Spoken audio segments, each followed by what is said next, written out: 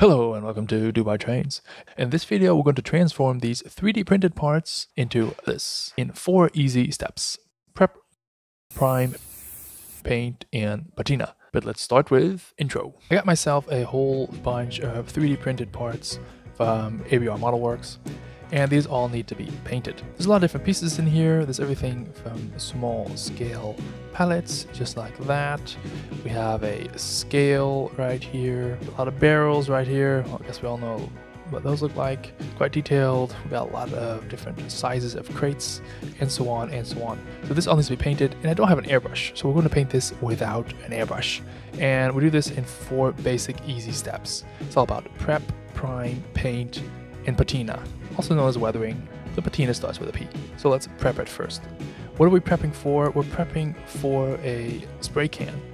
So what do we need to do? We need to cut off all these different support legs that all these pieces have, and then especially in like round items like this, we'll cut this one off here, and you need to smoothen it, or file it, or sandpaper it to get it a bit smooth. Once you've cut this piece off, you can't just hold it and paint it with spray can like this. It's not going to work. So you want to attach it to a handle. So that's what we're going to do. We're going to take the bottom of this piece, once we cut it off, and just put a bit of glue on the top and just stick it on just like that. So we can hold it up just like that and prime it. So just to give you a sense of the work, let's take a plier just like that, and I cut away carefully first 1/2 of the crates, then I cut away the second set of supports, and that's number 2. So this material, if you see it here, this is just a piece of leftover, is actually quite brittle. So you do need to watch out when you're cutting it that you don't break any pieces off that will then maybe take a piece of the crate with it. So now this is the section just like that. And what I normally always like to do is I just take a little hobby knife and I just scrape this away. And for some of the pieces like the bottom of the crates, I'm using this file just to file it nice and smooth. So let me just keep doing that for all these pieces, and then let's see what we got. And that was 1 fast second. So here you see all the parts have been cut off of these support bracelets, so we can throw these away, and I glue them on to a barbecue skewer. I also got a few of these ABR Modelworks paint racks, and as you see, these are really terrific to glue stuff onto, either laying down in a flat manner or standing up like that.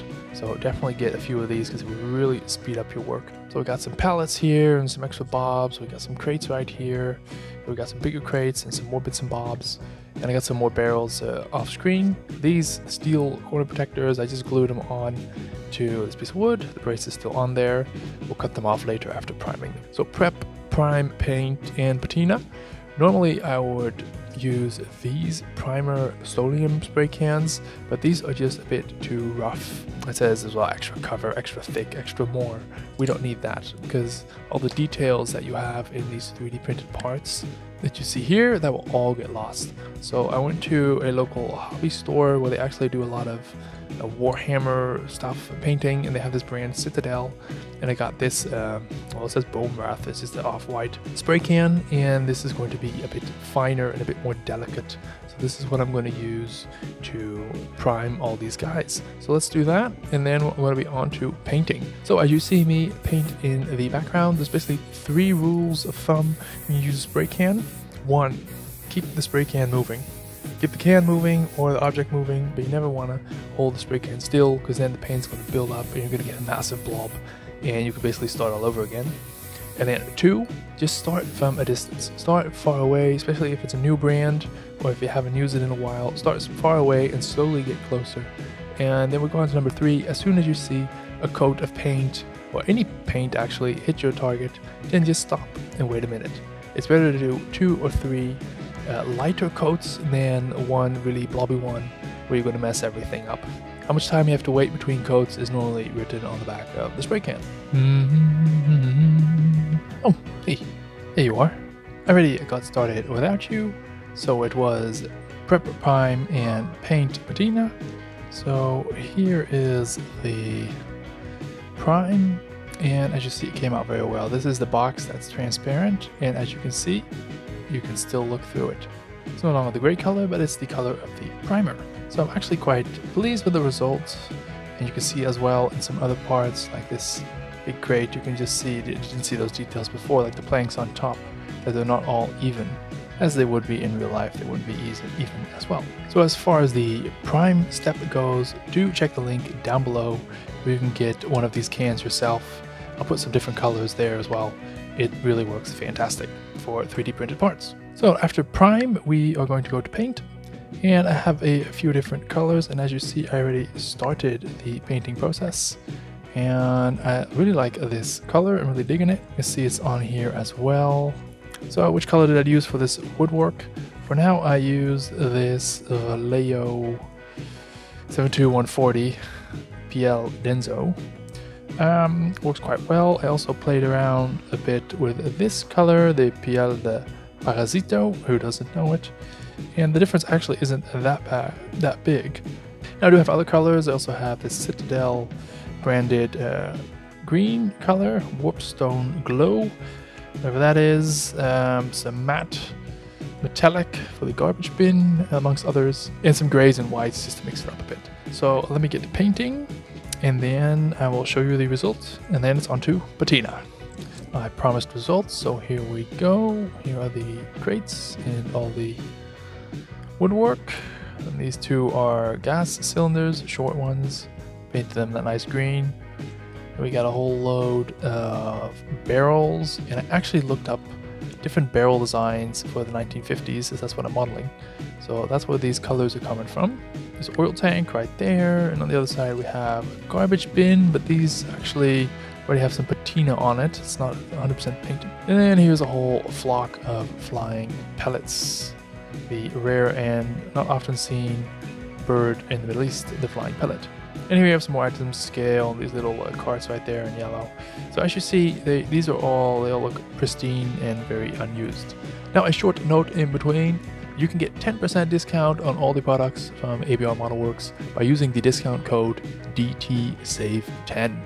You'll get a 10% discount. So check out the ABR Modelworks website and take advantage of that discount. So after prep, prime, paint, you now have patina, also known as weathering. So what I'm actually going to dry brush it. As you see right here, I'm just dry brushing some metallic color on these black painted steel beams. So just to show that the paint has come off a bit, and then the metal underneath is shining through. I also use the metallic paint to give these barrels a little bit more shine, just to make them look a little bit more realistic. Now here for the garbage cans, what I did, I painted it silver before, and then I did a black wash on the garbage cans, and then I rubbed it off after that. So it's just a matter of painting on some black paint that's thinned out, and then rubbing most of it off with a cloth. Nothing too special, something everyone should be able to do. And here you see as well with the metallic dry brushing that I did, it really gives a bit more character and flair, and it looks less like a dried acrylic paint and more like something that's actually made out of metal. So what am I going to do now? I'm actually going to continue the dry brushing. So for these barrels, some of them need to be a little bit lighter, so I'm going to use some whites, and some of them need to be a little bit darker, so I'm going to use some darker grays and some black on that. The bins are done as far as I'm concerned. I'm going to do this oil tank, do a little bit of extra dry brushing with some rust color. And then for the crates, I'm going to do a lot of dry brushing on those guys. So as you remember, I used, let me get it out, I used this color to paint them, so that's all done. And I'm going to dry brush it with these two shades of wood and wood grain and what wood could be, especially fresh wood. So I'm going to do that just to get a little bit more variety. So let me get this done, and here we are. And there's the finished product. So let's just start off with these barrels. I'm not going to go through them one by one, but some of them are quite obvious what I did. Like this one, I did a quick dry brushing of red or burnt umber. So it looks like an old faded rusty barrel. Here a bit of the same, but this one is a bit more grimy, a bit more dirty. And just go through one more. This one I like as well. It's a very faded light blue color barrel. So the crates, as you see, are not weathered too much. A few of them I did. This one did a little bit of black. I actually tried a little wash on that just to see what would happen. Here you see there's a little bit of different coloration. So actually it goes from light to medium to a bit darker. And that one's a bit more yellow. So crates are not reused, so they don't need to be super grimy. Or reused in real life are pellets. So you see the pellets went a bit more well, let's call it all out. So let's have a look at a few of them, because I really like how they turned out. So here you see one of them. In case you're wondering what it looks like when the handle comes off, here the handle came off, and it basically there is a spot without paint. Now I can totally live with that. Unless you go through time travel, you can only see one side of the palette at a time anyway, so this means that this palette is going to be facing up on my layout. And because I want to have a few palettes that are facing down, I made a few where the handle is actually glued to the top of the palette. So if you see that, I didn't even do anything on the top of the palette. I only weathered the bottom because it's going to be facing up just like that in size a little bit. So that looks amazing, doesn't that?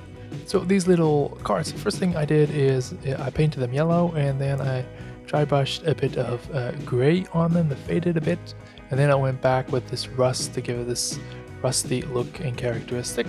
I really like how those came out. And then we have the scale, just like that. As you saw, what I did here is first I painted the bottom black. As you saw in the previous section, it was really black. It was totally not nice. So then I actually put a lot of rust on the bottom with the dry brushing technique. And then on the top, I dry brushed, you can see gray, just to give the impression that that's worn out. And a scale will be used that much actually that it doesn't have time to rust. So the top plate is rusty except where it's used the most, which is here in the front / in the middle. And that is the story of our little scale. Yeah, sitting out there in the weather. See, the rust is creeping in on the bottom a bit, and that's it. Now if you're really handy, and I'm not, you can attempt to maybe stick a scale or write something on there. I'm not going to do that, I'm just going to leave it like this. Then last but not least, we have an oil drum. Try to get some good pictures of this because it does look quite nice. It's a bit shiny on the top, and the red is a bit faded. And then as you go down, you'll see it gets a bit more grimy, and there's a bit more rusty color on it right there. So let me give you some nice shots right here. And if you want to know how I weather my locomotives, check the video on the left, and on the right will be something else interesting for you to watch. Thank you very much. Bye bye.